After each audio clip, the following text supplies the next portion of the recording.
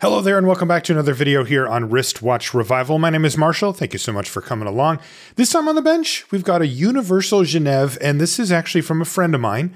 And he's a fellow watch collector, and he said, look, I love this little watch. It's a great little dress watch, but I'm having an issue with it. Sometimes the hands get out of alignment and it feels like they're too easy to set. So is there anything you can do? And I said, sure, let me take a look at it. And as you can see, it needs a little cleanup too. It's a little dirty. The crystal has a little crack in it and it's a little bit scratched. And it probably could just use a service as well. So we're just going to go ahead and go through this whole thing, try to figure out if we know what the deal is with the hands, and then also see if we can't get this thing running proper. As you can see, there's a little, maybe a crack on the bezel or something. Not 100% sure. We're going to have to investigate that. But first, let's put it on the time grapher and see how it does. Hey, this isn't actually too bad, right? It's not keeping good time. It's losing almost 30 seconds a day, but the amplitude seems fine and the beat error's not really where you want it to be. But for a vintage watch that's something that he wears on occasion, this is totally fine. In fact, even getting a little bit better, but still it could probably use a service. So we'll go ahead and do that and make sure this thing's running in tip-top shape for our friend, and then we'll give it a cleanup, new crystal, and investigate the hands issue.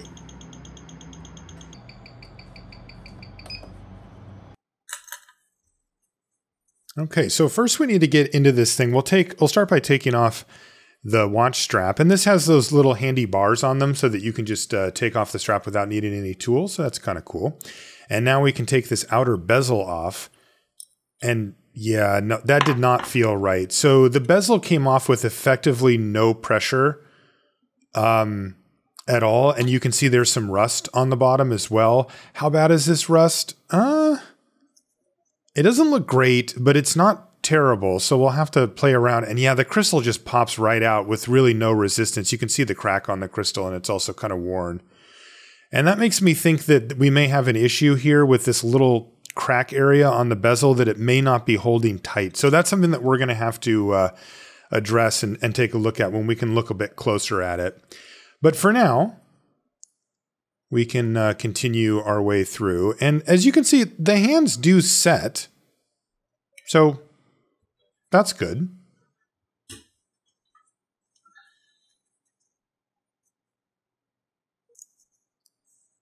So let's get the hands taken off of this. This thing has a really nice dial on it. It's like a porcelain or enamel dial, I'm not sure. It's a really nice clean white, although it has picked up a bit of dirt on it. Hands, very simple. As you can see, Roman numerals around the outside. This is just a kind of one of those really nice little finds for a dress watch. It's very thin, very elegant. And now we can take the back of the case off. See, and that's how it's supposed to feel. There should be some resistance there as well. Let's take a look at the movement. Nice. Nice little movement there, just ticking away. And like I said, it was running pretty okay anyway, so that's good. And we'll take the crown out. This one has one of the pressure crowns. It has a spring rather than a screw that holds it in place. And now we can take the case clamps off so that the movement can come out of the case.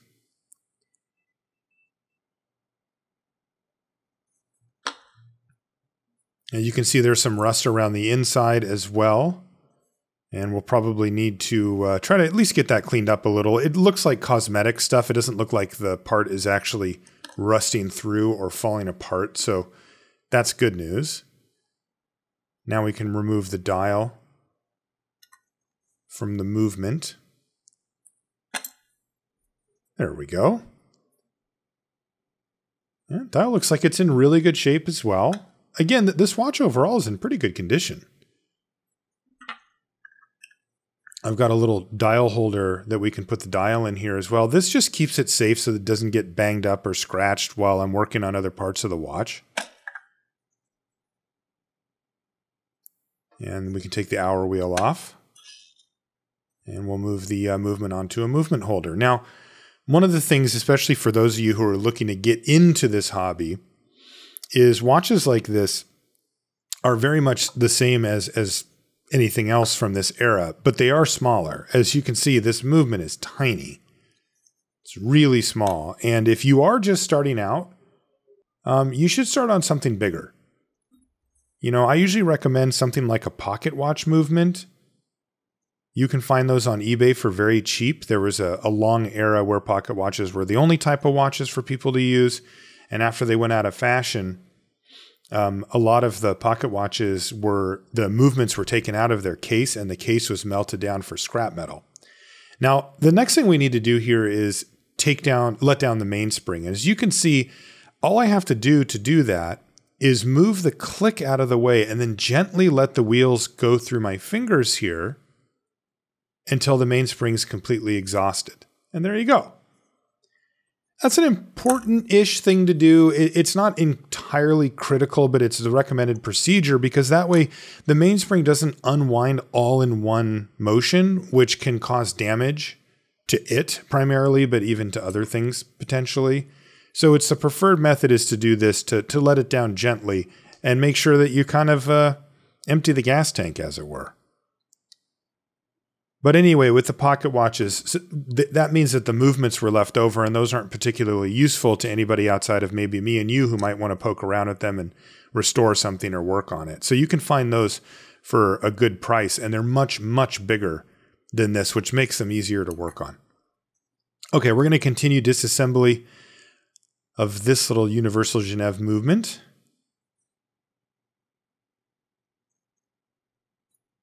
This is the ratchet wheel. And attached to that are the click, and then underneath that is the click spring right there.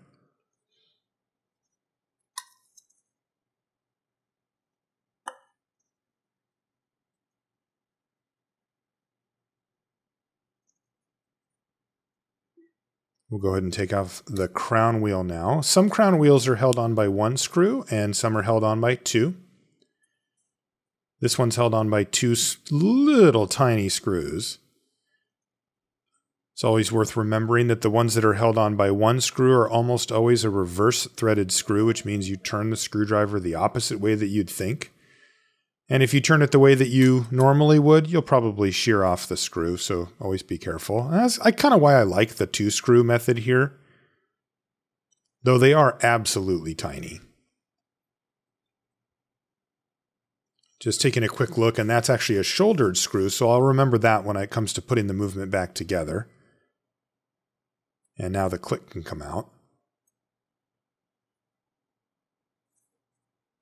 And now I can grab the click spring. I'm just going to use a stick here just to kind of stabilize a little bit to prevent it from hopefully flying away. There we go. And now we can take the barrel bridge off. This is a very straightforward movement. There's no calendar on this. There's no chronograph. There's no anything. It's just what we call a two-hander. Minutes and hours. That's it. Not even a seconds hand. And that's pretty traditional to find that on a dress watch. A lot of dress watches will only have two hands.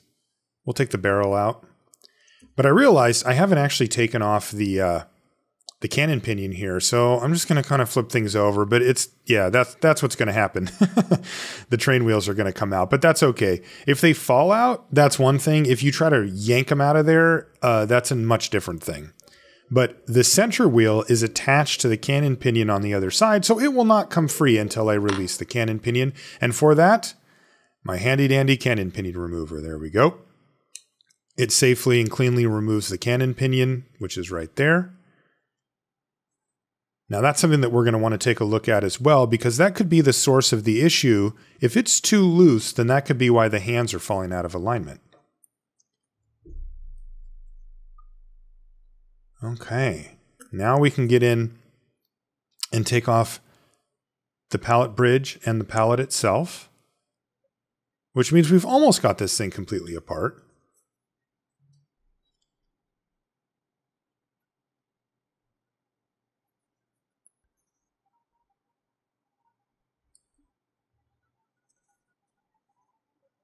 Okay, there comes out the bridge, and that leaves the pallet fork just sitting there in its pivot. It'll just come out by itself. And we can flip the movement over now and get busy on the keyless works. And again, you know, if you're wondering like, hey, is this like a special movement? Is this crazy? No, this is about the most straightforward Swiss-made movement from that time era that I could imagine. This is exactly how all of them are built. It is a time-proven formula that is still used to this day. So now we've got most of the keyless works out, but there's still the yoke and the yoke spring. So there's the yoke there. Whoop! It jumped, but that's a big part. It didn't go far. Now we can just grab the yoke spring, which is quite a strong spring, actually, but it comes out nicely. And that leaves us with the setting lever. And again, this one is actually held in place by a tension spring rather than a screw.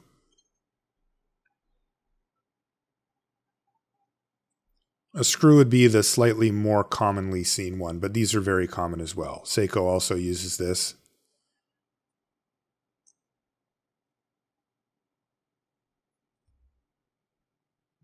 And we can take out the winding stem, and then the rest should just fall down and get maybe caught up on my movement holder, but that's fine. There we go. And now we're going to put the balance back on the main plate, and that's just for cleaning purposes because we want to make sure that the balance is protected, and if it's screwed down onto the main plate, it can't go flying around in the cleaning basket when it's in the cleaning machine.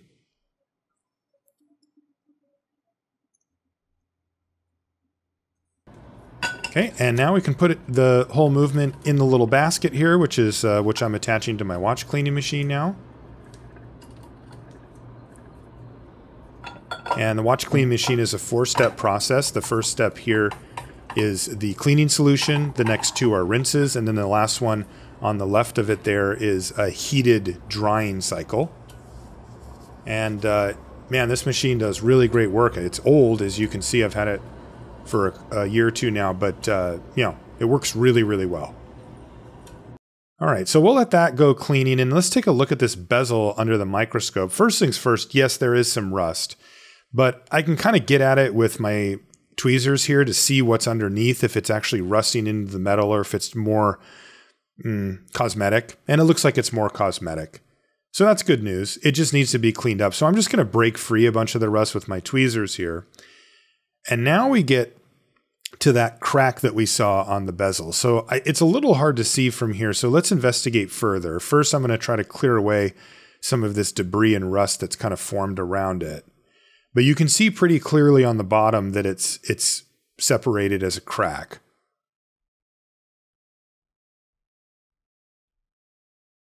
But is it still holding on? Kind of. It looks like that wedged in piece of metal might be hanging on to some of the rust, but there's clearly enough play here that this bezel is no longer doing its job, at least effectively. So let's clean everything up, and then we'll take a look and try to address the bezel situation. I'm going to put these in my ultrasonic cleaner, and this is while the rest of the movement's going too, so getting a little 2-for-1 here.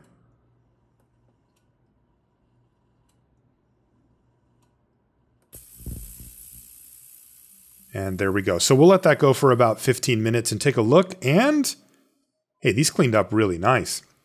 You can see a little bit of staining where the rust was, but even on this side, it's just gone. So breaking it free with the tweezers and then getting into it seems to have really done the trick here, as the case looks really, really nice now. Now, this is the important part, though, is the bezel. Now, you can still see where that crack is, and then maybe that little piece of metal there as well. But in order for us to really kind of understand what's going on with this thing, I think we're going to have to go on the microscope, because it's really kind of hard to see if this crack is all the way through or what it's done. We know it's weakened this thing, but let's take a look. And yeah, so that's the piece of metal that was in between, kind of lodged in between, and it's fallen out now, but I still have it. It's tiny, but as you can see, it goes in here between the 2 pieces, but it is in fact broken. The bezel has cracked due to some damage at some point. Who knows? when that happened. And that means that we're going to need to look at options on getting it secured. Now, the way you're supposed to do this is using a laser welder, which is like a $30,000 machine that they use at jewelry shops. But it's pretty expensive to have like just one weld done. So I'm going to use jeweler's epoxy. Sometimes it doesn't make sense, right, to do an expensive repair on a watch that you didn't pay that much for. It's not worth it. So I'm going to try to use something that I've never used before here, which is this jeweler's epoxy. Now, this is very, very strong epoxy that is made for metals and some other materials as well. And I'm going to see if it will actually hold this bezel in place. Now, I would never recommend this as a permanent solution. It needs to be welded back to be truly secured again. But when you're working on somebody else's watch, right, they get to decide what they want to do with it. And it makes sense. I mean, you know, if you pay a couple $100 for a watch, you don't want to pay $300. I don't know how much it costs exactly, but, you know, just using a hypothetical to get the bezel repaired, right? And so that's where, you know, you have to be kind of a problem solver and come up with other options. So that's what we're going to do here with this jeweler's epoxy, and we'll see if it'll hold. So epoxy is basically glue, but it comes in separated so that it's not sticky and doesn't dry up quite yet. And you want to do an equal mix of 50% of the hardener and 50% of the epoxy. And so I'm going to mix those together until they're really, really well mixed. And then I'm going to use an oiler to try to get in, because the key here is that you want to use as little as possible. Now, this isn't actually the bezel in my hand. This is a key ring that I broke, and I'm just using it as a little practice run to see how the epoxy sticks to it, you know, how the pieces go back together. Does a ton of epoxy come out when I do this? This is me just doing a trial run that's on something that doesn't matter versus the thing that, you know, is real.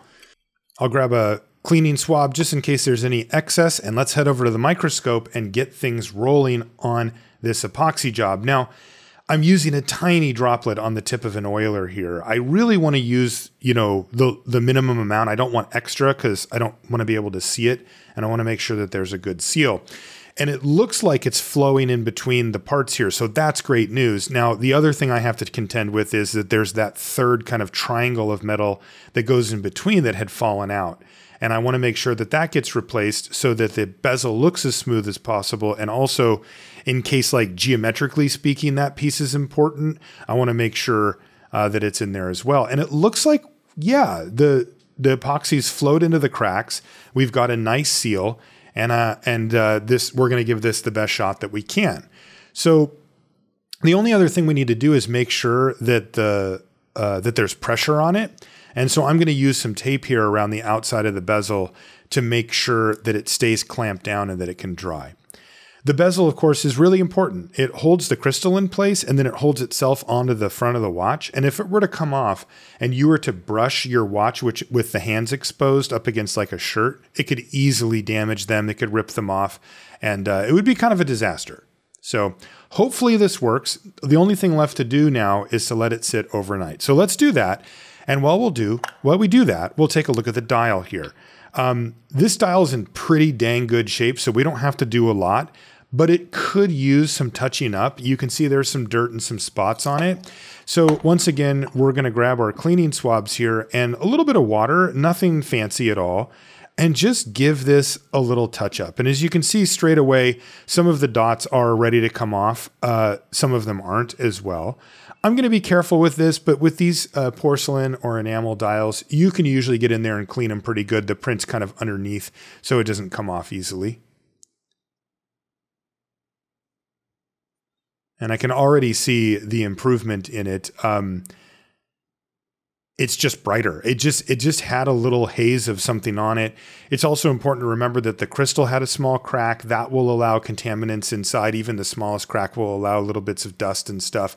So this dial probably could use, you know, a little bath. As you can see, some of the dots are more like stains That could be from the rust or from whatever caused the rust, and they are more stubborn and won't come up. And that just is what it is. With vintage watches, you get a little bit of patina sometimes. You don't want to wipe that out. The only thing that you want to address is dirt that's like standing on the dial. I don't know anybody who thinks that that's like cool, right? But I know a lot of people who think that natural patina is really cool, including me. And so for me, as a watch restorer, I just need to make sure that I walk that fine line where I'm not taking off patina, but where I am cleaning. So I'm happy with the dial, and that means that we can get back to reconstructing the movement and making sure that it's running well. And we can also address the issue with the hands falling out of alignment too. So let's get this thing running again, and then we'll start to address any of the issues that the owner had as we move our way through getting this thing running again. So first we'll put the train of wheels on. Escape wheel, fourth wheel, third wheel is what you can see there. And then the last one that'll go in here is the center wheel.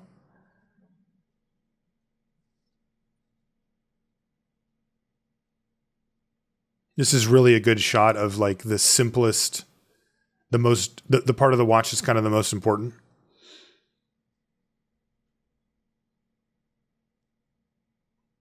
So we'll start with the barrel bridge here.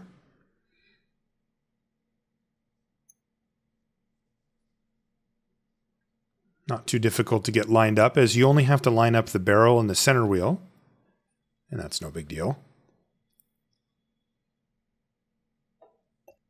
Now, when it comes to putting on the train wheel bridge, however, it's a little trickier. The train wheel bridge has 3 different pivots that you need to line up, and they're much smaller, which makes it a lot harder. But I've got a good technique that I learned from our friend Mark Lovick over at the Watch Repair channel, which, by the way, if you're looking to get into the hobby, his stuff is great. And also he has a website, watchfix.com, where you can take classes, of which I took all and basically learned everything I know from. Highly recommended. And what he recommends is gently pushing down with a piece of pegwood or this red stick here to let the wheels kind of get aligned. And then you can hold that down while you initially do the screws. And that works really well. And as I said, I mean, it's one of the million things I've learned from Mark over there. He's really kind of my inspiration for doing watch repair. And yeah, if you're looking to get into it, watchfix.com, take the classes. That's what I took. And no, I'm not being paid for this. So this is just because I think his stuff's really great. Okay, so now we can put the click and the click spring in place as we work our way over to the barrel. And this thing's coming together pretty quickly. Some of the watches we've done on the channel are pretty complicated. This one's not. So this is kind of the fun part, when you really start to feel more confident about what you know about this and can kind of start to cruise through like this.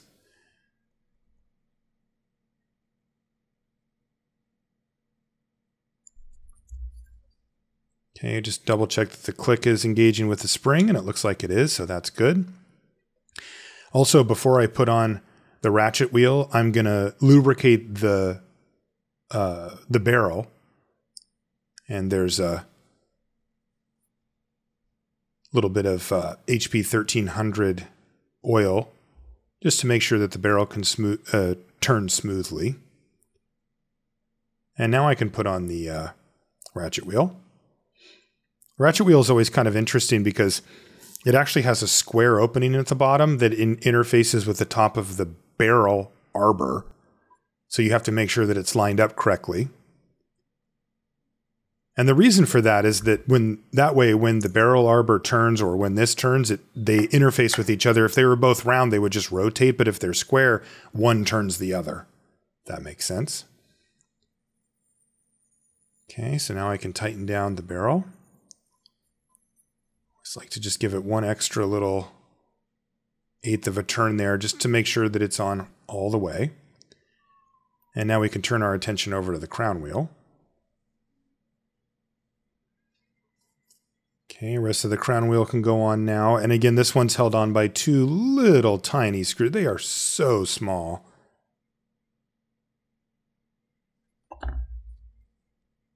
And I'm actually just going to go ahead and not fully tighten down, but get the first one kind of going. That way I can help me align the other one, because if you do both, sometimes one knocks the other out. So a little mini tip there.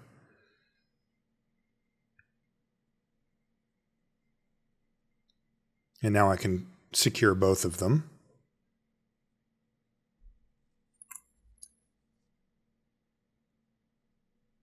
And just make sure that those are engaging properly and that the click's working. As you can see, the center wheel and the rest of the training wheels will turn if I wind that up at all. And that's because there's nothing holding it back. I don't have the pallet fork in yet, but that's what I wanted to see. Okay, so now we can flip the movement over and put our attention towards the keyless works. This blue stuff I'm putting on this part here is a grease. It's actually like a high tension grease.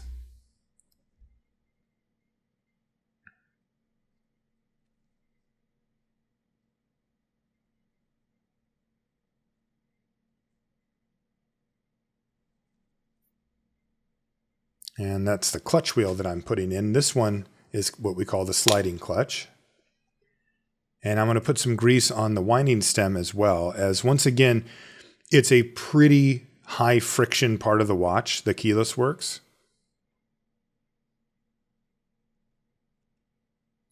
Okay, that looks right. And now we can grab the setting lever.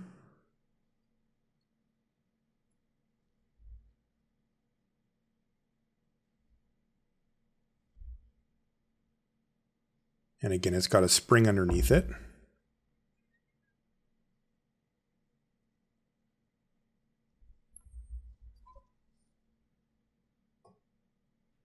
And just make sure that that's engaged with the stem properly.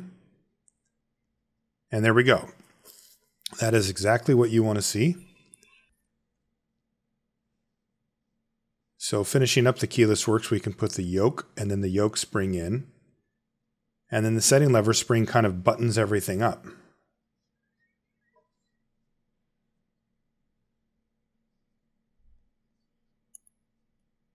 And the yoke spring's a little finicky, but there we go. There we go. That's how you do it. And again, a little bit of grease here. In fact, a little bit too much grease there.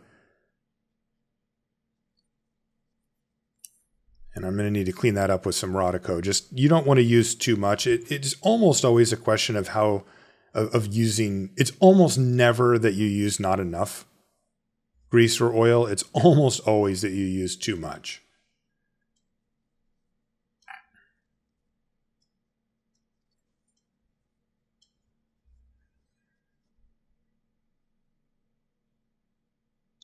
Okay, now we can put an intermediate wheel in here.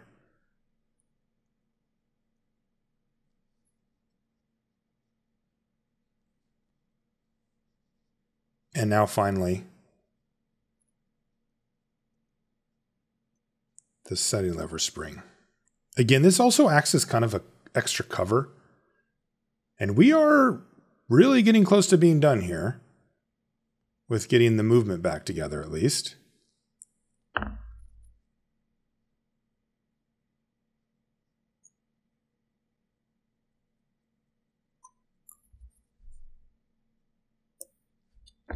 Okay. And then tighten it down fully.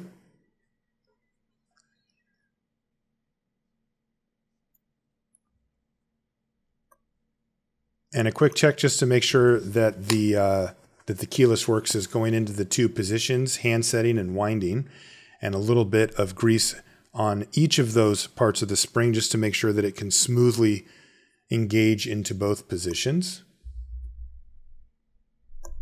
Like that. Yeah, maybe a little bit more. And then a quick cleanup with the Rodico just because you don't want anything kind of sitting out like that.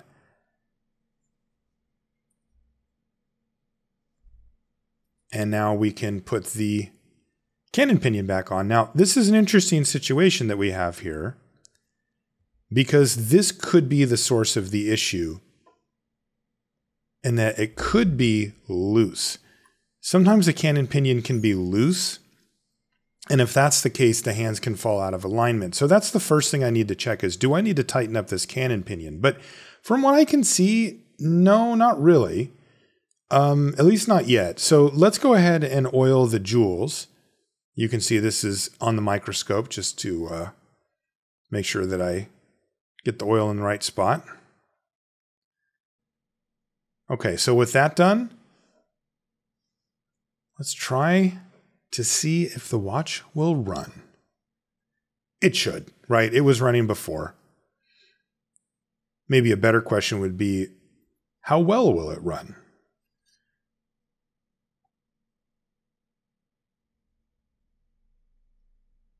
So the palette fork bridge and the palette fork goes in.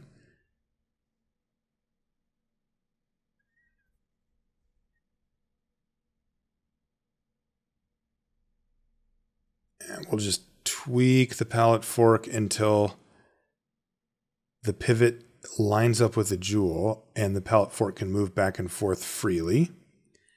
And then I can gently grab the screws for it and we can secure the palette fork bridge.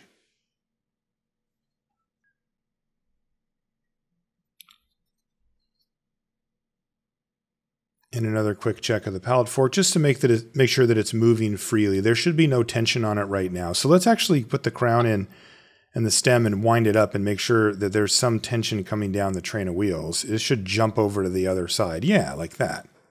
Yeah. All right. So with that done, we can grab the balance and put it back in, and let's see if we can't get this thing running.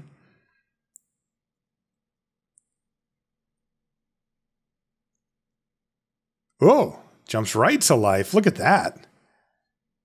This thing was ready to go. There's still no replacing that feeling. It feels particularly good when the watch wasn't running, but even when it was, it still feels good. Give it a nice full wind.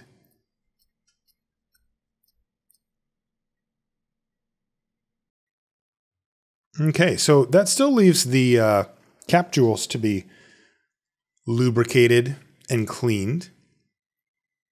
So in order to get to the cap jewels, we need to take off the shock spring, or at least move it out of the way temporarily, like that.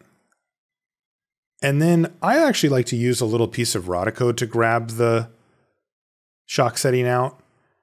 And now that it's been cleaned and relubricated, we can replace it. These are on the balances, the balance pivots.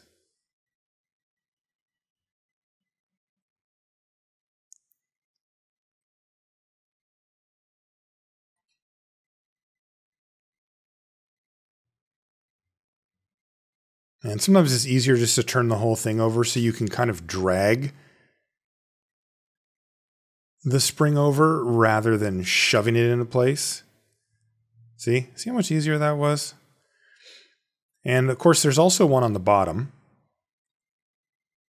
That way, if you drop your watch, it won't break the pivots. That spring actually acts as like a shock absorber. But while they were in there, they also said, well, hey, we can do a nice little jewel setup that kind of suspends the oil right where you need it to be. And here you can see I actually just took off the cap jewel, but not the bottom part, and that'll come out too. And again, these have now been cleaned and oiled, but I missed. Whoops. There we go. A little bit of finessing, shall we say.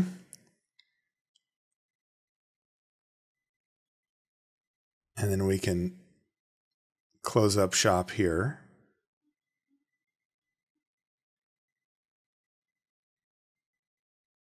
There we go. So let's get it back on the time grapher, and after some tweaking, see how it does. And the answer is it's doing great. Look how good this thing's running. A nice amplitude bump, really great rate, and we've got that beat error down to basically nothing. So back to the bezel. It is dried up. It's been a day now. And we can take a look at it and see how it did. Now, mainly I just want to see if the bezel is still held together. I'm going to give it a little bit of a pull. I don't want to go crazy, but it looks like it has actually adhered and stayed in there, and it might work. Quick test fit of the bezel. Still feels a bit loose. Like it doesn't feel like how it should at all as far as tightness goes, but it is gripping the case. And that I think is about as good as I'm going to get by using this epoxy method. I can do a quick test fit of the old crystal as well, because my plan is to replace the crystal. And things get kind of weird. So I've ordered multiple sizes of this crystal. Look at that. 27.8 all the way up to 28.4. Now, normally you'd want one to be, a little bit bigger than the thing that it's going in. Then you bend down the crystal and then it expands out. But in this case, I'm going to use the smallest one that I can get away with, because I don't want any undue pressure on the inside of that bezel. I want one that just barely fits. So that's the one that I've chosen here. And I'm glad I ordered the extras because it wasn't the one that I originally measured. So this is a kind of a special case. And so, I decided to order 4 different sizes for the same one just to be sure. And, worst case, you just keep the extras and maybe you use them down the line. Okay, so let's get the roller press out here and gently put this crystal in. See, again, I don't want to shove this crystal in or try to click it in with my hands. That bezel is hanging on, but I want it to keep on hanging on. So now that the crystal's centered, I can press it down, and then that just basically bends it down like an umbrella. And then I can put the bezel around the outside of it and then lift it back up, and then like an umbrella opens, it will seal itself in, hopefully just so. Because if it's too much, it could easily pop that epoxy and then we're kind of back to square one. So let's take a look. All right, looks like the epoxy's holding, and it looks like the crystal is actually in there where it's not going to just come out on its own. So I think mission accomplished here. So far, at least.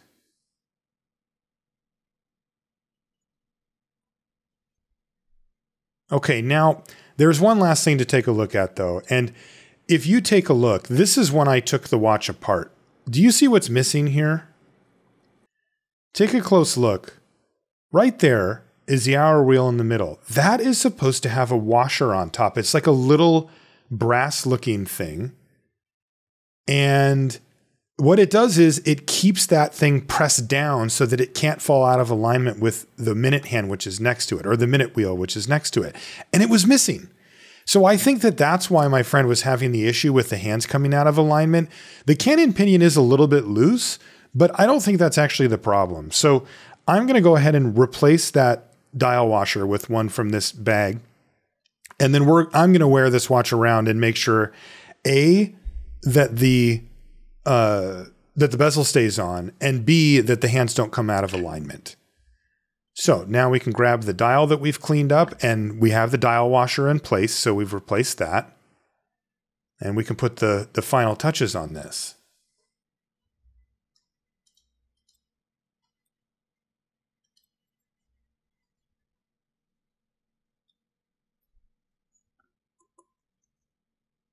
Okay, so dial secured, and now it's time to put the hands back on.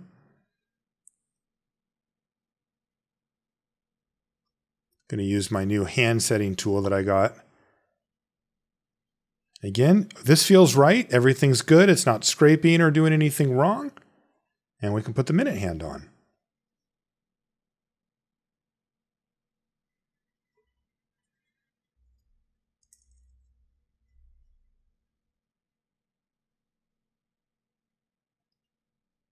And you want to kind of just get the hand started and then get it aligned, and then you want to press it into place with whichever tool you're using to do so. Like that. Okay, so dial on. Let's make sure it's working. Again, it's also important just to check this to make sure that the hands stay aligned, that they don't touch each other, and that everything feels right. And this feels pretty good. Again, it is very easy to turn, but I don't think that that's actually causing an issue at this point. And as long as everything stays aligned, just like that, then we can go ahead and continue with the reassembly into the case.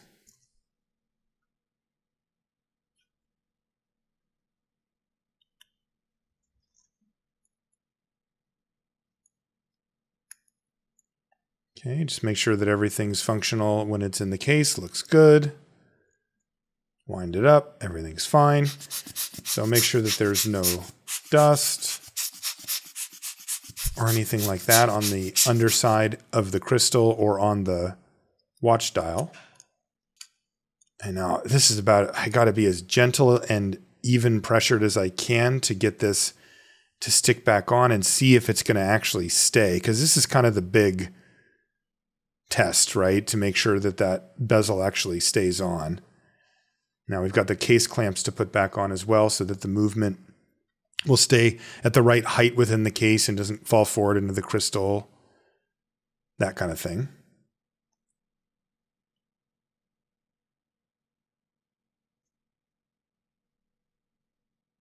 Okay. And the case back can go on. And we can take a look at how it looks. Now, from a visual standpoint, it's gorgeous, right? This thing just looks sweet. New crystal, nice little cleanup. I asked the owner if he wanted to do any polishing on the case, and he said he'd rather keep it original. So that's what I'm doing here. I usually do that on mine as well. But as you've seen on the channel, sometimes I'll do a little polishing on the case. But he liked the vintage look here, a little bit beat up, no problem. And we're done. And as you can see, the watch came out beautifully. A lovely little dress watch from Universal Geneve, and I'm sure its owner will wear it with pride. Thank you so much for coming along with me for yet another journey here on my channel. If you would like to follow me on Instagram, I post project updates and stuff over there. It's wristwatch_revival. And of course, if you'd like to support what I'm doing here on the channel, you can do so via the Patreon. It's patreon.com/wristwatchrevival. You get a thank you card and a sticker from Wristwatch Revival at whatever level you sign up for. And I wanted to particularly thank Trevor, Seth, Ross, Robert, Mitchell, Mikey, Kevin, James, George, Erica, Dustin, Brinton, Brian, Brett, Brad, and Alex for their support. And last but not least, I want to thank you for spending some time with me. We'll see you next time.